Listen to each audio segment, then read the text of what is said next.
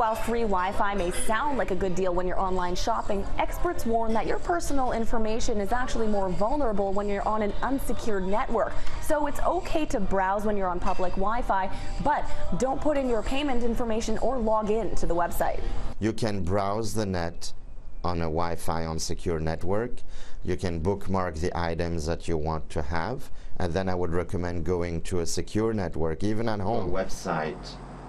This digital securities expert says the first step to protecting yourself is to make sure the website is secure before you enter any personal information. Hover over the lock symbol to make sure there's a security certificate. And if you have to log in, make sure your password is complex. I would recommend that you create a very strong and complex password and a very unusual username. So that is already minimizing 80% of the hacking probability.